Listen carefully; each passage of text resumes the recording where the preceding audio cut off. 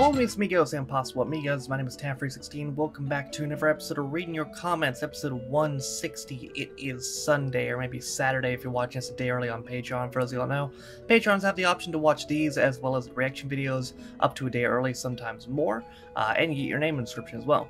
But regardless of what day you were watching this on, let's go ahead and read some comments. The Get Back documentary was amazing. I watched like half an hour every day to make it last longer. I think you probably need to be a pretty big fan to love it because each episode is so long. Most of them is just them fucking about. But if you are, and it's one of the best things to come out of 2021, fair enough. Yeah, I heard each episode's like 3 hours, so I don't know if I have that kind of time, but I might just look up a best bits thing on YouTube, to be honest, or somewhere else. I know you already said you plan to anyway, but I'm just here to say I'm looking forward to you continuing Gavin and Stacey and Black Mirror reactions. Gavin and Stacey will continue this month. Black Mirror, I don't know, although sometime soon I may be able to re-upload the one from last month to YouTube. It depends. It's a possibility, though. We'll see. Yeah, I prefer to comment vids on Sundays. Nice to round the week off. You could also use the end of the video to remind us what's coming up planned next week. Well, that's the thing. I don't really plan things that much in advance. I know what I'm doing, but, like, I don't have, like, set days for anything unless I've already recorded it. Like, Black Books comes out tomorrow. That's as much as I can give you. But yeah, I do think it's a good way to round out the week, because we can do 6 straight reaction videos, and then this. It lines up pretty well. Sunday's a good day for reading your comments. A day of contemplation and reflection. And it's a good Christian day, and this is a good Christian channel, so there you go. I guess it's a possibility that the pilot of Open All Hours isn't protected by copyright, but the mainline series is. I guess we'll find out. I think the whole series is unprotected. I'm pretty sure BX Kid already did it, and he got the whole series on YouTube, so works for me. A Touch of Frost is great. ITV shows who knows what the copyright would be. They mix when it comes to copyright. Yeah, ITV is very wishy-washy. I don't entirely know what to expect from them on any given day. They're very unpredictable.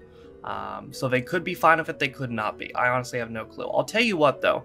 I downloaded the first ever episode of A Touch of Frost, and they're like mini movies. They're actually like full-size movies, to be honest. The first episode's like an hour 40 minutes. So I'm willing to do it, and I'm going to do it.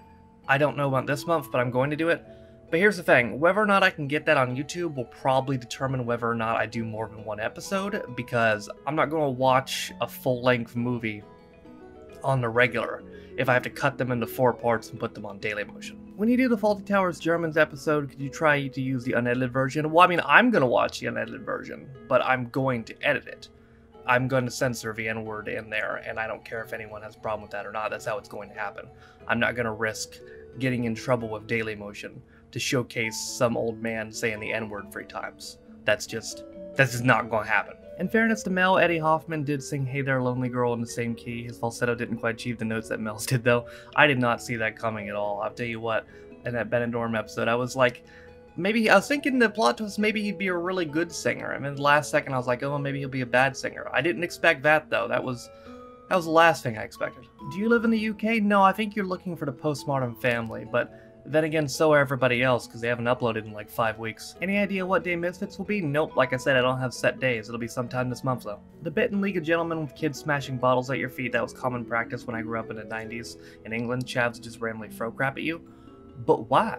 League of Gentlemen didn't want audience laughter. I think it was BBC's decision. After Series 2, they had their way and got rid of it. Yeah, it was very off-putting. Like, you could argue it added to the element of the show in the sense that you know it's supposed to be a horror comedy, but then they've got a laugh track, and you could argue it's off-putting in a good way, but I also would have liked to have seen it without it. Did you ever watch the rest of Psychoville after the first one? No, I only saw the first one. I enjoyed it, but yeah, it kind of just fell out of rotation for me. I'd be willing to go back to it in the future, though.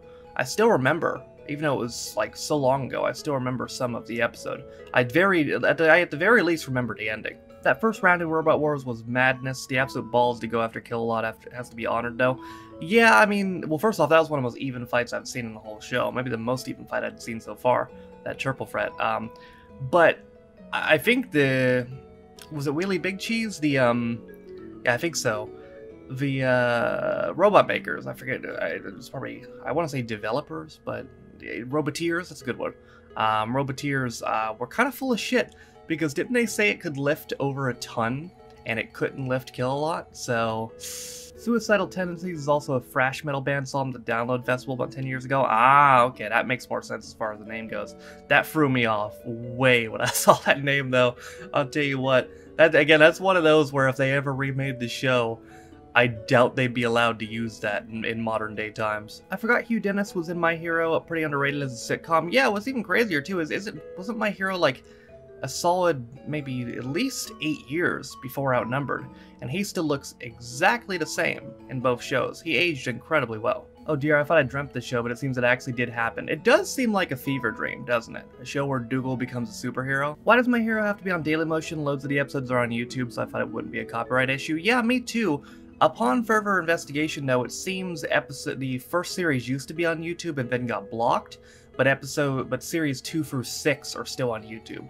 So maybe if I end up getting to Series 2, then I can start putting it on YouTube? I guess we'll find out. Funny how in Outnumbered, Karen and Pete have a conversation about electing a Prime Minister when the next general election happened and David Cameron became Prime Minister during the series. That number was postponed a week so BBC could show coverage. It's also funny how they elected David Cameron and Pete made that joke about somebody talking to a tree. That's the most important thing of all, winning the trust of people that have put their trust in us, many of them for the first time, and Boris will have my full support as he does that. Well, I don't know why he's talking to a tree. Taff especially enjoyed this because he got a free tour of London. Yeah, there you go. I can check that off the bucket list. The reason why Motorhead were in the Young Ones episode and why every episode featured a musical app, every episode really, is actually pretty simple. Under BBC rules back in the day, if a show featured a musical act, it would be categorized as a variety show, which in those days meant they were given a slightly bigger budget. Ah, okay. That's fucking smart. I just like to imagine being Motorhead and getting that call.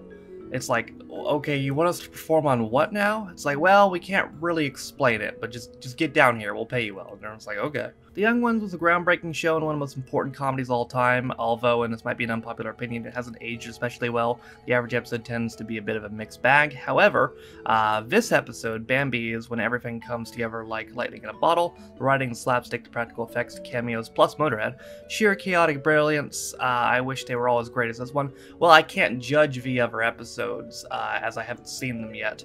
As I'm recording this, though, the first episode's doing very well early on. It's actually doing better than Outnumbered did on its launch, so good chance I'll do more. In terms of order for the Young Ones, I'd suggest watching Series 1, episodes 1 and 2 in order as they connect. Okay. Watch the final episode last, as it does have a resolution to the series. Other than that, you're right, that random order should be fine. Okay, well thank you for letting me know. I'll keep that in mind. I don't think the Young Ones is even owned by the BBC anymore. I know it's been on many different channels in the past, so trying to work out which company. Try and block it as a nightmare, so they probably leave it well alone. Here's the thing. Well, that one scene was owned by the BBC, the one where Vivian loses his head, and I think the reason that one scene is much like the Peter Capaldi scene from Ramsay Nesbitt. I think the BBC made some kind of like Best of the BBC compilation thing, or BBC Best Bits, a while back, and those two scenes were included in it, so only those scenes were protected. Interestingly enough, the sketch where they're on the University Challenge is owned, according to the copyright claim, by Comic Relief, which is interesting. I don't know if it was repurposed for Comic Relief later on, but Comic Relief apparently owns the sketch where they're on University Challenge. No copyright claim on the Motorhead song, interestingly enough, but I'll take it. Alright, y'all, let's get into it for another episode of Reading Your Comments. The comments in this video were pulled from 7 different videos. Last week's episode of Reading Your Comments 159, American Rex to Bendorm 8, The League of Gentlemen, Robot Wars 8, My Hero, Outnumbered 15, and The Young Ones. So, if you want a chance to get your comment read next week, there are 7 more videos you can comment on. This video, my second reaction to Desmond's, which came out yesterday, my 7th reaction to Black Books, which comes out tomorrow, the video on Tuesday, the video on Wednesday, and the video on Thursday. Those are the videos to comment on if you want to get a chance to get your comment read in next week's episode of Reading Your Comments. But that is going to do it for me today. I hope you guys enjoyed it. Thank you guys for watching. If you liked it, be sure to like it. If you didn't like it, don't. If you want to follow any of my social media links, my Twitch where I stream every single day, my second channel for interviews, my Twitter.